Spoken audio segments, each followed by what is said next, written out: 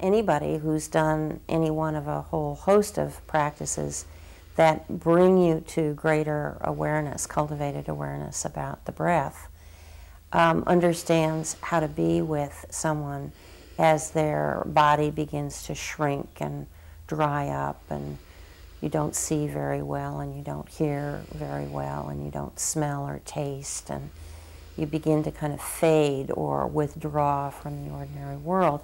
That whole process that is the dying process is such that towards the end of life, what you're left with is mostly breath.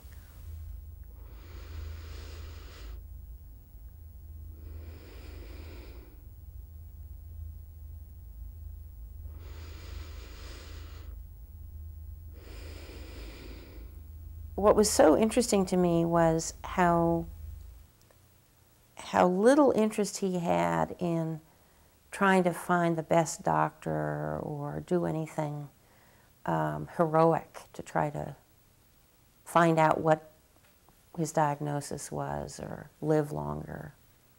A wonderful man named Mickey Stunkard, who was on the faculty at the University of Pennsylvania. He came to see Suzuki Roshi that summer after he came back from Tassajara and was, among other things, quite jaundiced and complained about being very itchy. And Mickey Stunkard immediately guessed that Suzuki Roshi had metastasized gallbladder cancer. He actually suggested to Suzuki Roshi that he could take him to one of the really great experts at Stanford and have a second opinion and maybe help get his a diagnosis a little bit more quickly. And Suzuki Roshi said, no, I'll just stay with my doctor here. The day the doctors told him that he had cancer, I came into the room where he was staying right after the doctors had been with him, and he patted the bed next to me and said, here, come, sit down. He was sitting on the edge of the bed with his legs dangling in his little, hospital gown. The nurse had just brought his lunch in on a tray, and in the preceding weeks, Mrs. Suzuki and I had been quarantining his utensils and his food because the doctor had said it looks like he has hepatitis and you have to be very careful to not use his utensils and keep the food separate. And so we'd done all that. And so this particular lunchtime, Suzuki Roshi motioned to me to come over, sit on the bed next to him. And as I walked towards him, he mouthed the words, I have cancer, with a kind of grin on his face. And I sat down next to him, and he leaned over and he took a fork full of food from his lunch plate and fed it to me and said, now we can eat together again. I remember some days when he began to be more quiet and didn't talk a whole lot. I can remember sitting next to his bed, and every once in a while this little skinny arm would come out from under the covers, and he'd kind of stick it out in the air like this, and then I'd massage his arm, and then he'd slowly put it back under the covers, and then 5 or 10 or 20 minutes later, another arm would come out from under the covers, and then I'd massage that arm, and it'd disappear back under the covers, and then an hour later a leg would come out from under the covers, or he'd indicate that maybe I could help him sit up and rub his back, but not so much out of pain or as a way of distracting, but just he was giving me something to do to help him be comfortable. By the time he died, when I looked back on those months, I kind of would shake myself and think, at no point did I feel like anything extraordinary was going on, and yet the cumulative effect of being with him in those months was that I'd been in a circumstance and with a person who was quite extraordinary. That caught my attention, that juxtaposition of ordinary and extraordinary. That was my idea of how it's supposed to be done, or at least how it can be done. And what I marvel at is that I've actually been able to sit with a number of people in exactly the same way. There's a quality of intimate connectedness when you sit with someone while they're dying that doesn't necessarily have anything to do with knowing their life story or even knowing their name. There's a way you can know someone with a kind of intimacy that I always thought was restricted to a lover or to one's child. And I'm very grateful for having learned about that capacity for meeting that we all have. And Suzuki Roshi is really the first person who demonstrated that to me and allowed me to have that kind of experience with him.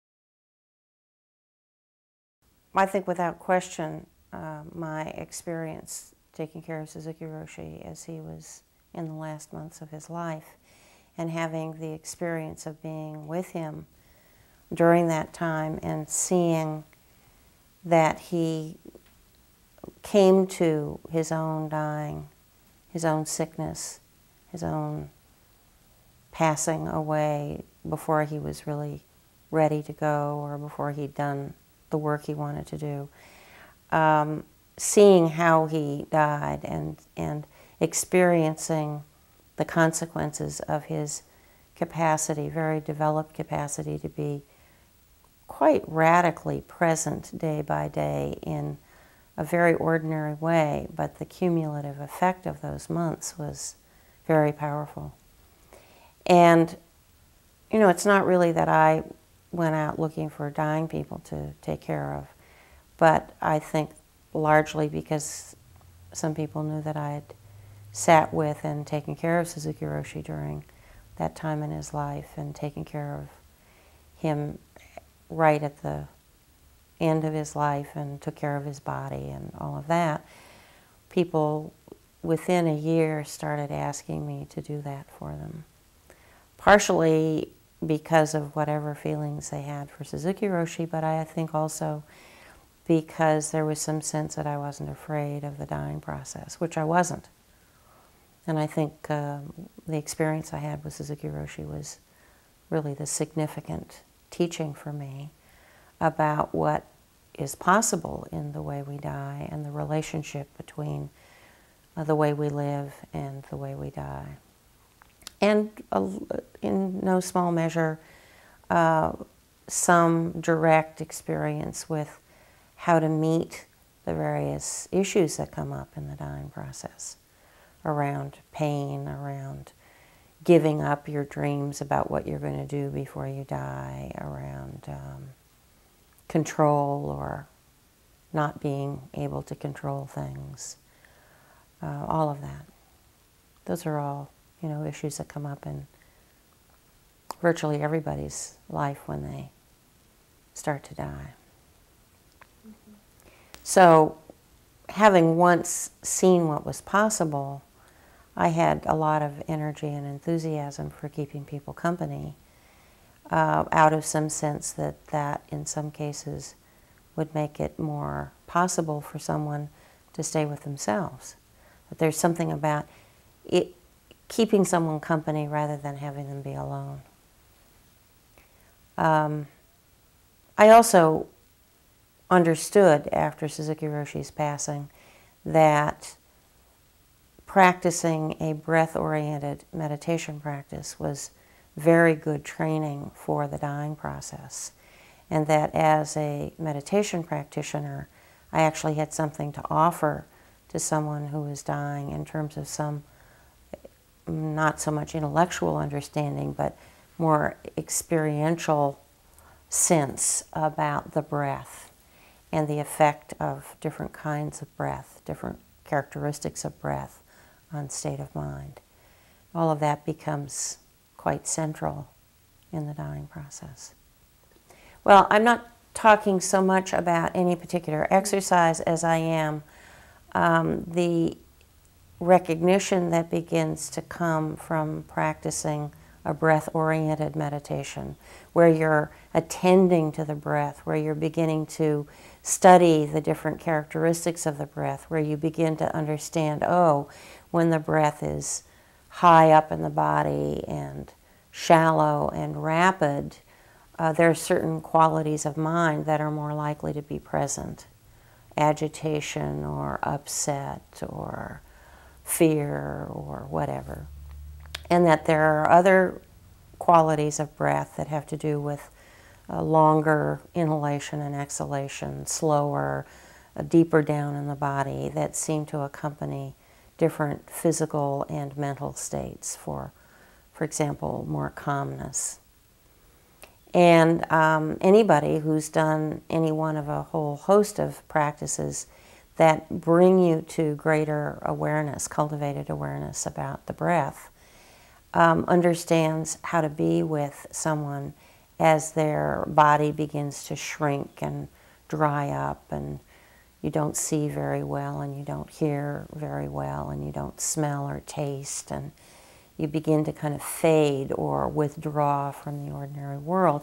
That whole process that is the dying process is such that towards the end of life, what you're left with is mostly breath. The body begins to be much more faint and slight. And in the end, what you come to is breath. And knowing how to stay present with my own breath enhances my capacity to stay present with someone else's. I also very quickly learned that if I breathe with another person, if I let them be the leader and I follow their breath, and I make a sound of ah on their exhalation, that slight, subtle emphasis on the exhalation leads the person to having their breathing go slower and deeper and to come to a certain kind of calmness. So without really doing much, I can keep the person company without requiring that they talk or answer questions or get too involved with me. At the same time, there's a sense of connection that's not intrusive, but that's also a sense of accompaniment that supports the person going to slower, deeper exhalation, which is completely conducive to easing the process of passing over. Just no question about it. And after I sat with a few people, I learned, with each person, I learned something more in the way of refining my sense of how to stay out of someone's way but still keep them company. And I very quickly realized what a gift it is to die with company that's not intrusive. A company where you as the dying person aren't being asked to do anything, to take care of the person who's keeping you company. A few years after Suzuki Roshi died, I met a psychologist who lived in New York at the time, who had done a study of the 4 major hospitals in New York, and from her study discovered that a very high number of people were dying in those hospitals alone. That at that moment of death, suddenly all the doctors and nurses and aides would be somewhere else. And she then, on the basis of that study, began asking questions of the medical staff in these different hospitals. And what she uncovered was an enormous amount of fear and discomfort on the part of the medical people in the hospitals, and a certain readiness to leave the room if it seemed like the person was about to die. Well, when I heard her description of her study, that was a kind of, I felt some encouragement to be available to the degree that I could be people ask me to keep them company, out of some sense about what a kindness that is. And it seemed like a situation in which I, as a Zen practitioner, had something to offer, but also it was very clear to me that I learned from the people I sat with. I always learned something about the breath. I learned something about the kinds of things that become obstacles or that can be eased in the dying process. And a lot of that really arose for me from being with Suzuki Roshi and seeing how he did those last months of his life, and how much the way he was and what he did during those months was not in any way different from the way he'd been in the previous years, that he was absolutely, completely consistent.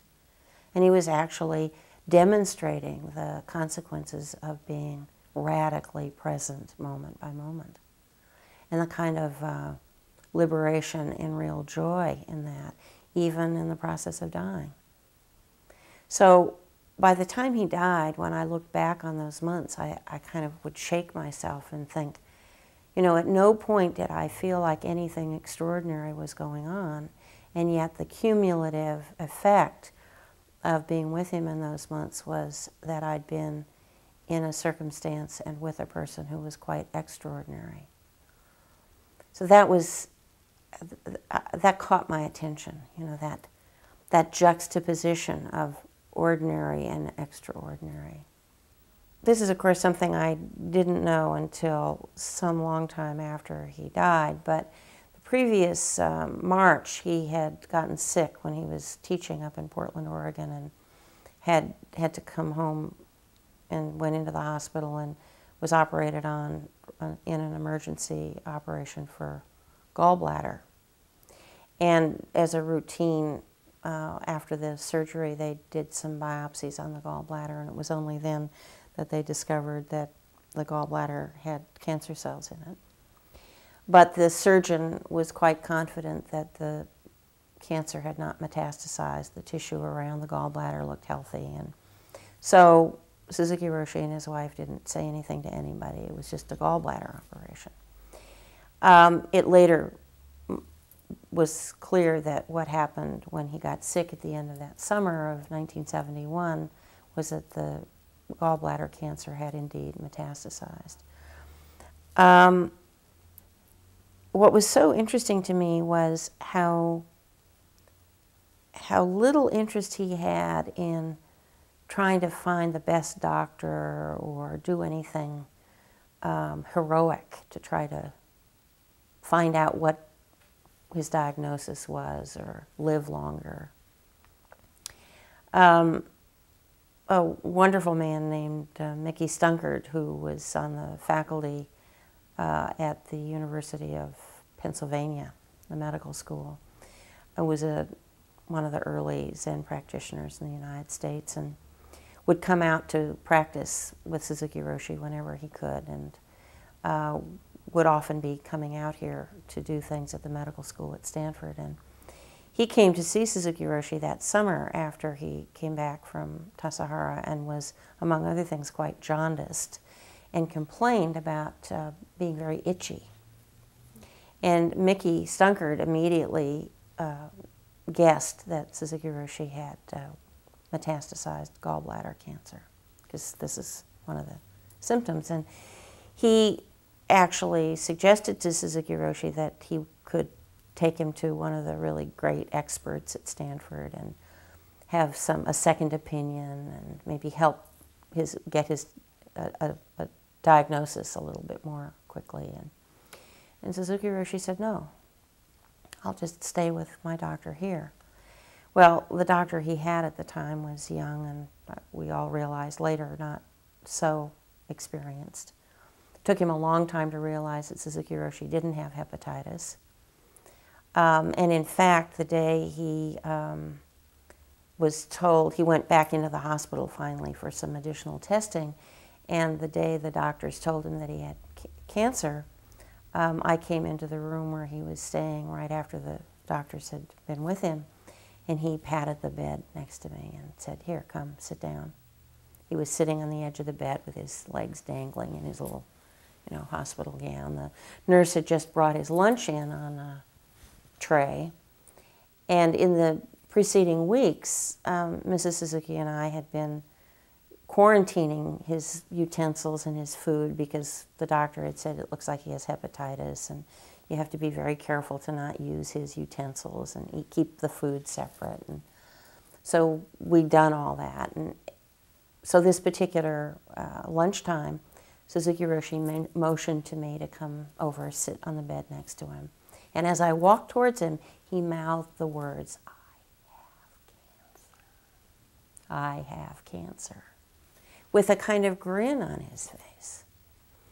And I sat down next to him, and he leaned over, and he took a fork full of food from his lunch plate and fed it to me and said, "Now we can eat together again."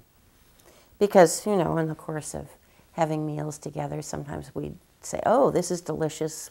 Would you like some of this?" And we'd swap food back and forth. And in that moment, my heart sank. And yet, what I was seeing in front of me was someone who was celebrating what he could celebrate, which was, we don't have to go through all of this fuss and bother about contamination, etc. You can't catch what I have. We can eat together in this cozy and familiar way with this big grin. I think when he finally realized that he was in fact not going to live as long as he had hoped he might, from the standpoint of taking care of some things with regard to his students that he really wanted to do, that he did have some sense of regret that he didn't have a little more time. But it was really only around trying to take care of everything at the center before he died. And apart from that, I never, in those last months of his life, I never saw him be resistant to the fact that he was dying or try to get away from it or resentful, nothing like that. He was just completely present with whatever the day brought, whatever was the situation. I do remember at one point his doctor was convinced he must be in a great deal of pain because gallbladder cancer is supposed to be one of the more painful cancers. And he brought Suzuki Roshi some pain medicine, which he was pretty insistent Suzuki Roshi should take. And Suzuki Roshi didn't say much, but he kept the pills by his bed. And at a certain point, Suzuki Roshi said that, would I get him a glass of water? And he thought he would take the pain medication because his doctor would feel better if he did. So he took this pill. And about 4 hours later, he handed me the bottle of pills and he said, "You have to get rid of them. I don't want to take those again.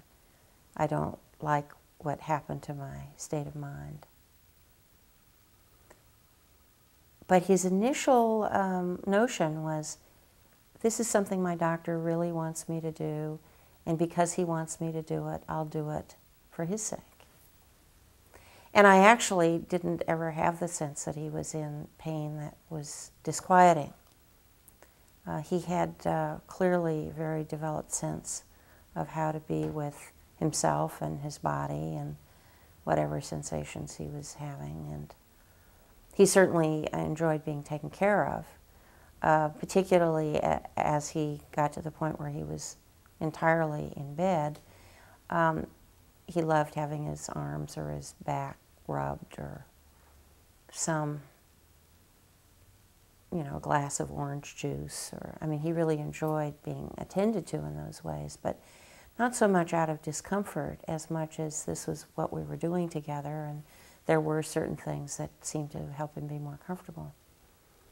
I remember some days when he began to be more quiet and didn't talk a whole lot. I can remember sitting next to his bed, and every once in a while this little skinny arm would come out from under the covers, and you know, he'd kind of stick it out in the air like this, and then I'd massage his arm, and then he'd slowly put it back under the covers, and then, you know, 5 or 10 or 20 minutes later, another arm would come out from under the covers, and, you know, then I'd massage that arm, and it'd disappear back under the covers, and then, you know, an hour later, a leg would come out from under the covers. Or he'd indicate that maybe I could help him sit up and rub his back.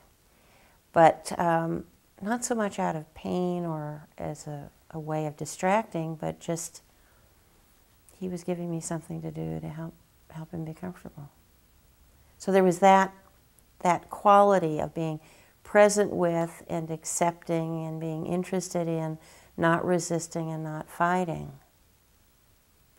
his sickness. Just before he died, he got up and took a bath, which I always thought was a sublimely Japanese thing to do, since the Japanese emphasize cleanliness so much. So he got up and he took a bath, and he asked for Dick Baker to come into the room. Somehow indicated to Mrs. Suzuki that he wanted to see Richard Baker, and Dick asked him when will we meet again, and Suzuki Roshi drew this big circle, which is the way of symbolically drawing the mark of emptiness in the realm of the absolute. And he died just as the bell was ringing for opening, just at the end of the ringing of the bells for the opening period of meditation for the December retreat on the morning of December 4th. And we all had a sense that he was ready and had just been waiting for the right moment, and that was the right moment. So he died very quietly, very calmly. And we then moved his body from, after leaving it for a while, then moved it to the room where he had met with his students in private interviews, made a mat and dressed him in his robes and laid him out, and then everybody came to pay their last respects, which took many, many, many hours. People came for most of the day. And then we had his body taken to mortuary, largely at the request of the members of the Japanese congregation, where he had been their priest for a long time. And his son, Hoichi, who is now the abbot and priest at Rinso in Japan, flew over, and he and Dick and I dressed his body after it was embalmed in his robes, and had an open coffin, and people were able to come and sit with him and pay their respects for about a week. And there was somebody, usually several of us, sitting with him continuously, day and night during that week. And then at the end of the week, we all went to the crematorium. It was very interesting because at the crematorium, there was a kind of stage with a very beautiful sliding a door made of stained glass, but the door slid, and the coffin was on the stage in front of that kind of screen, and we did a final ceremony before his body was cremated.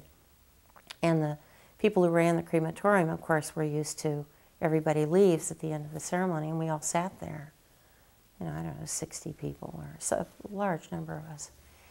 And we weren't going anywhere. We were staying for the cremation. So then they opened the doors, and then behind that is where the cremation ovens were, and we all got back there and stood around and helped put the coffin into the oven, and Mrs. Suzuki pushed the button that started the fire, and we all chanted while his body was being burned. And I think for the people at the crematorium, they didn't know what to make of it.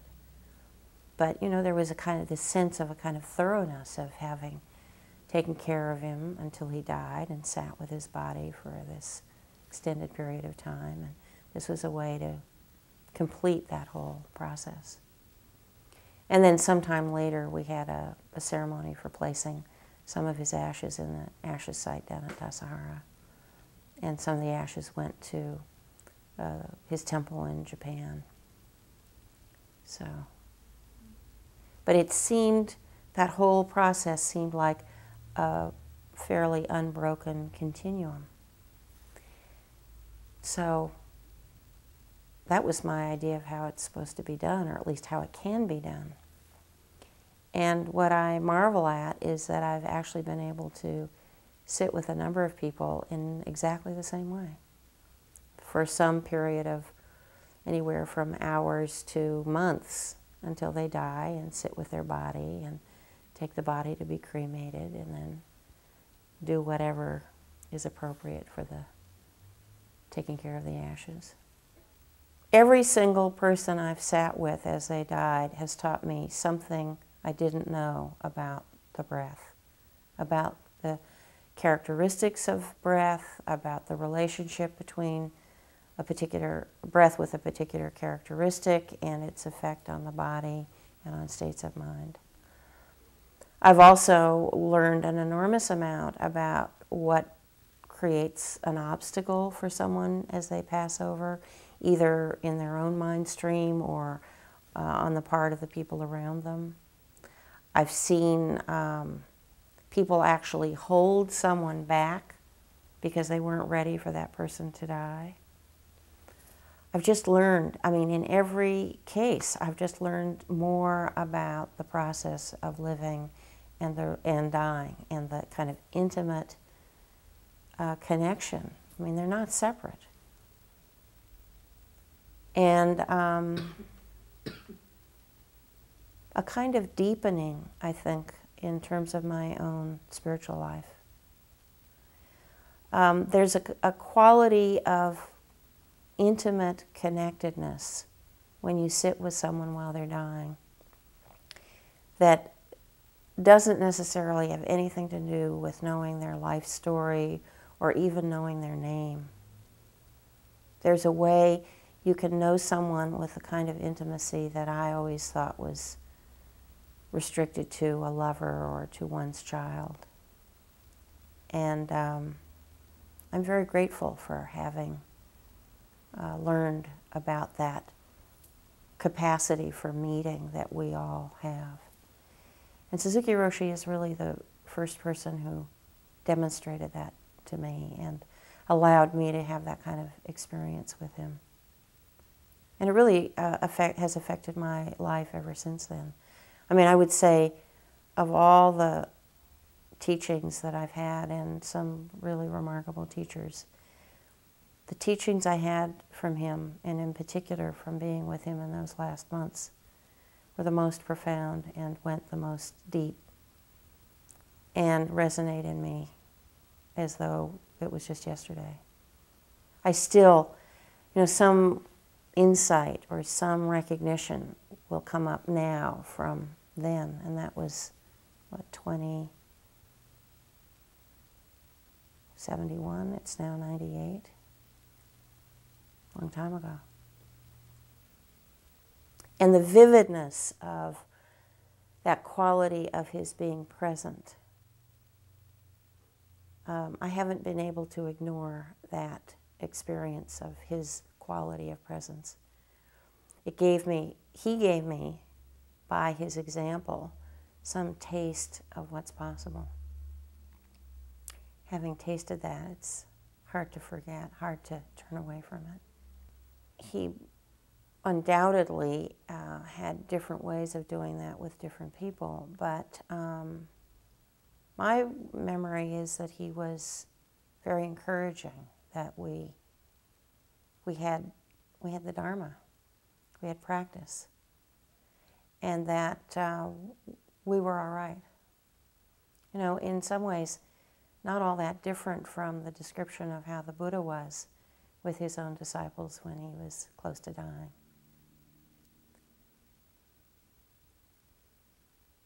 And I think he had a very keen sense of wanting us to take care of each other and take care of our practice together.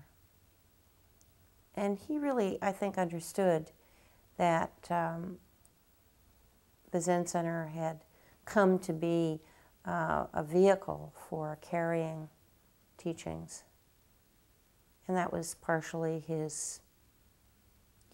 something unique in him as a teacher, but it was also out of his recognition of Richard Baker's remarkable ability to build an institution that would carry his teachings. He had some big aims that were not out of any kind of inflated sense of himself, but he took very seriously that his students in America were serious and would keep practicing.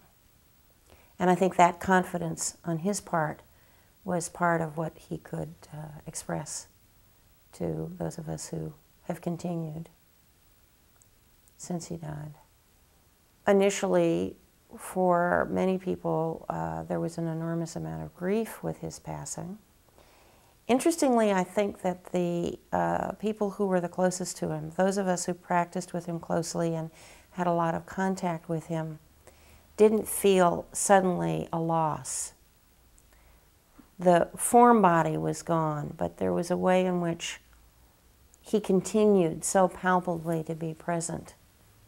I certainly felt that. I felt like there wasn't, in a certain way, that big a change, because there was so much of his teaching and his example that was still in my life and in my experience with him.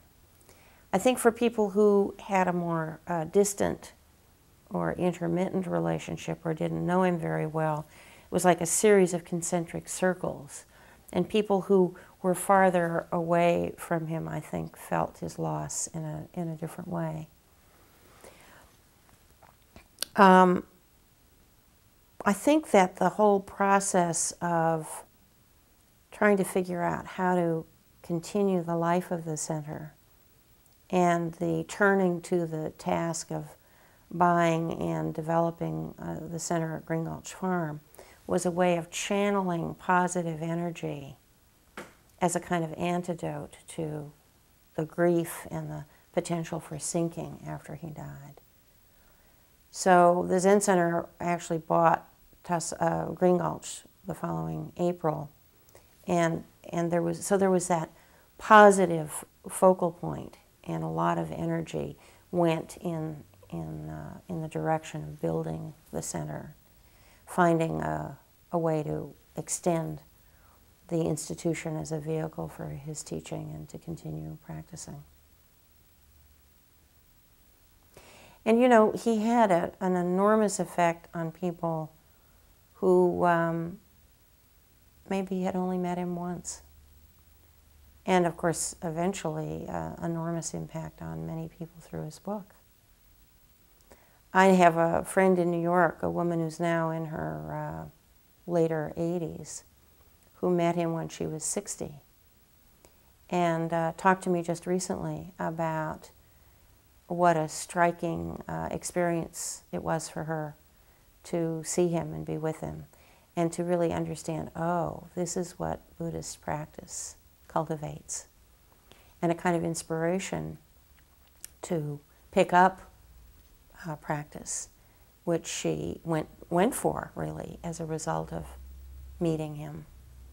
And she's now in her late 80s, continued all these years, a very strong practice that's really the center of her life, and has helped her enormously and led to her great kindness, especially in her very large extended family. And there are hundreds, probably thousands of stories like that. People who met him once or twice and saw something in him, in the way he would stand or the way he would meet you, the sense of being with someone who was absolutely and completely present. You taste that once, and hard to forget. I still hear his voice often. I still continue to remember teachings. I remember particularly a few conversations that we had after driving back from Tassajara when we would arrive sometimes late at night. And I remember one Thanksgiving in particular when the center was still on Bush Street. One Thanksgiving, we got back about 9 or so, and we sat in the car in front of the temple for another 3 hours, talking about issues of trust. And a lot of what he said that night, I think I didn't understand. And some of the fragments of that conversation bubble up. So I continue and have, all these years, continue to have some fragment bubble up, almost as though it can bubble up when I'm ready to understand it or take it on in a certain way. So I continue to feel his presence as a teacher quite strongly. One of a number of images, but one in particular is the image of him at morning tea one morning, playing with some glasses that had belonged to my grandmother that had a hinge in the nose piece and in the middle of the earpieces, so the whole thing could fold up to the size of one lens, and then you'd punch a little button and the glasses would come open, and they had a little stick on the side. You'd hold them up to your eyes, you know, to read the program notes at a concert or something like that. And I had found these glasses and taken them with me to morning tea, and he was quite delighted with them. He kept popping the button and looking out through them, and then he'd fold them all back together, and then he'd pop the button. And I have a picture of him at the point of popping the button and peering through the glasses with this look of playfulness that that particular image of him arises for me rather often.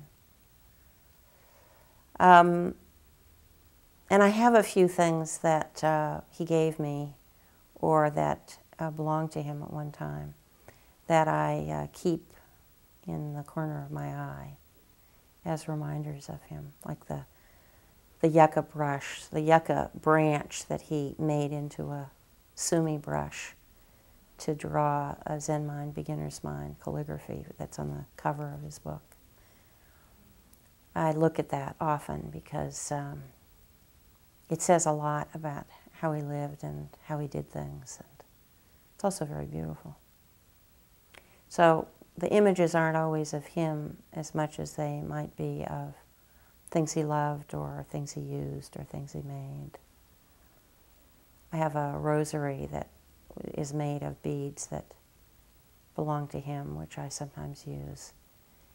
And I like working the beads, knowing that his fingers worked them sometime in the past.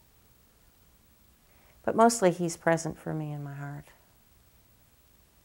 more than anything else. He was extraordinarily kind. He had the ability to make you feel very special at the same time that you knew that everybody else in the room felt the same way. There wasn't a limited supply of that quality of feeling appreciated or seen. It was a real gift that he had to be with all of us in that way. He was also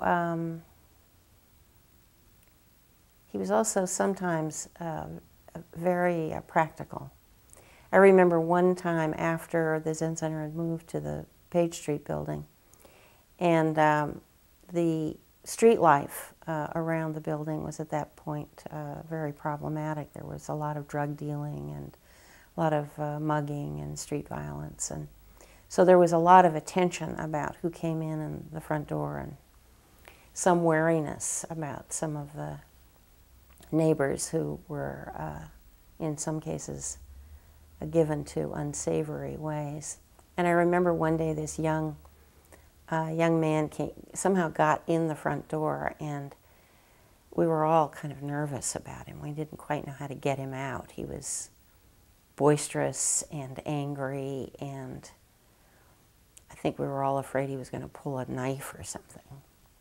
And in the middle of, trying to figure out how to talk him into leaving, Suzuki Roshi showed up and, kind of got right in between this young man and the rest of us, and just started talking to him and engaging him in conversation and asking him questions. And we all kind of backed away and gave him lots of room. And Suzuki Roshi kept talking to him, and they, back and forth. And then they started walking over towards the door and back and forth. And then Suzuki Roshi opened the door as if almost to go out and stand in the sun out in the front porch. And the young man went out, and then Suzuki Roshi said, "Well, goodbye," and then he shut the door. It was great.